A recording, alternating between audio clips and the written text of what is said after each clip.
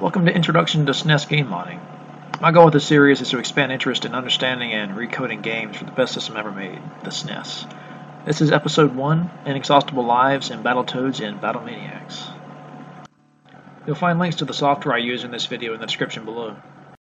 I'm going to try and assume we have as little knowledge as possible. However, if I gloss over some details, just post in the comments and I'll try and reply. This game has the reputation of being one of the hardest games on the SNES platform. In fact, my brother and I just recently beat this game on multiplayer for the first time after 20 years, thanks to the modification we're about to look at. Our inability to beat this game is what initiated my search into the game's code to determine how lives were handled and to see if infinite lives was possible. It turns out that simply increasing the life count is much easier, and that's what we're about to look at. To start, we need to understand just a little bit about the SNES's memory and how it stores data internally. There's memory locations for the controller interfaces, for the audio-video data that you see when you play the game's actual cartridge data, and then there's general purpose RAM. And so what is this general RAM used for? Well, things like your current point score, for example, in a game like Street Fighter, your XY coordinates of your position or your jump height in games like Mario, event flags for completion of events, like in an RPG, Final Fantasy, for instance, and of course your life count for games like Battletoads. Really, any game value that could possibly change has to be stored in RAM because the game's cartridge is ROM, which is not modifiable.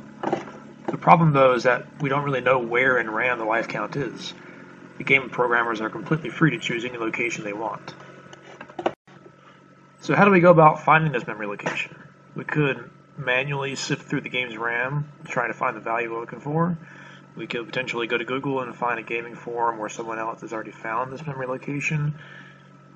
There are a few other options too, but I chose a method that's suited to my programming talents. The idea for finding where the life count is stored in RAM is really quite simple. Using ZSNES, I created 3 save states, one with 3 lives, one with 2, and then one game with a single life left. So in each save state, the life count's value is changed, but it's still in the same position in RAM. Here you see some RAM data from the save state with 3 lives.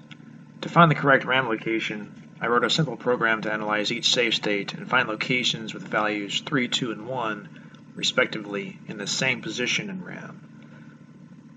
So here is the save state with 3 lives. You see the 3s. Then here again is the next save state with 2 lives. You see the 2s highlighted.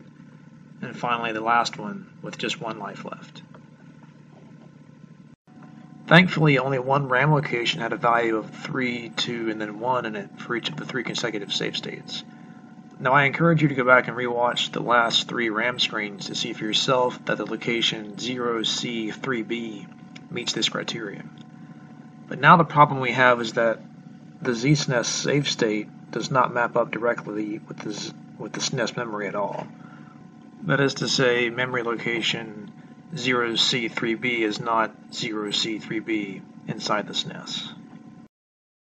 If I knew how ZSNES stored the data in each save state, I could easily find the SNES memory location I'm looking for, but I don't. So to find this data in the SNES, I went to the debug version of SNES 9X made by Geiger. So we need some point of reference, so I started looking at the RAM data that looks similar to that data near 0C3B in the save state, and was comparing that to the SNES memory. A good place to start is the beginning of RAM, so we start there, and I just happen to see a bunch of 1C values that look similar to that in the save state.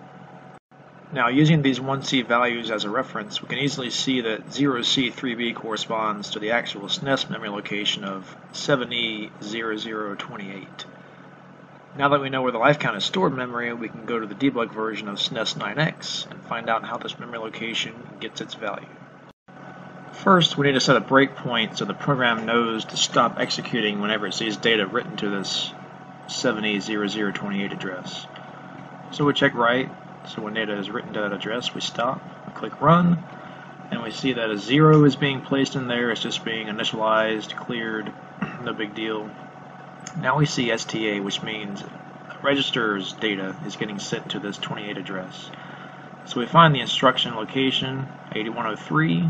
We choose a location that's a little before that, and say stop running when you reach this instruction. We run it again, and we see that a 3 is placed into the accumulator, which is then placed into memory location 28, which makes sense because we have 3 lives. So we have now found how the initial life count of 3 is populated.